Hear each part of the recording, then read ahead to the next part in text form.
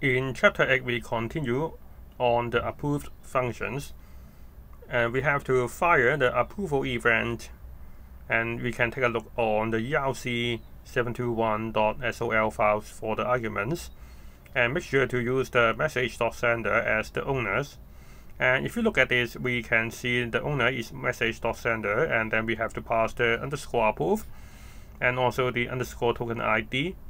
And we back to here, and you can see we image the transfer functions. So in this part, we also have to emit the approval, and then we pass the message.sender, and then the approved, and also the token ID, and place the underscore at last, and check answer. And now we can go to the next chapter.